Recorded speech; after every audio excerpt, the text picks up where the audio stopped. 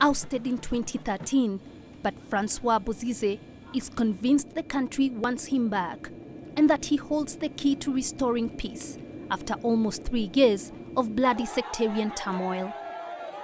For now, Bozize won't get the chance to prove it.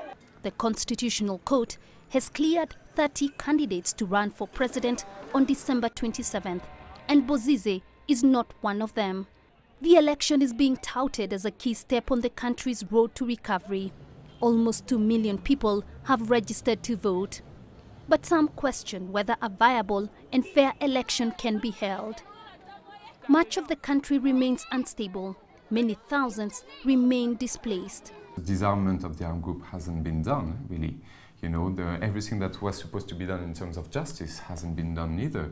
In terms of redeployment of the state hasn't been done neither. So just to go to the election thinking that it will arrange things, I think is a big mistake. If you have elections again that are not inclusive, then it's not a question about what it will trigger for the 1 or 2 next years. It's really a question about what it will trigger for the 10 or 20 coming years. And some who toppled Francois Bozize also opposed the election. One rebel leader, Nureddin Adam, says he will block the election in the north and east of the CAR. The government has branded that threat an act of war. I think it has to be taken very seriously, actually, because Nureddin Adam is one of the hardliners of the Seleka. He has shown by the past that he was not afraid to defy the international forces on the ground, and he has quite a lot of people behind him.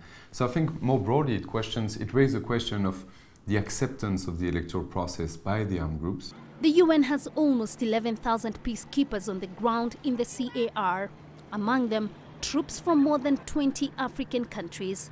Officials say they will be stretched trying to keep the peace should violence flare up as the election date draws near.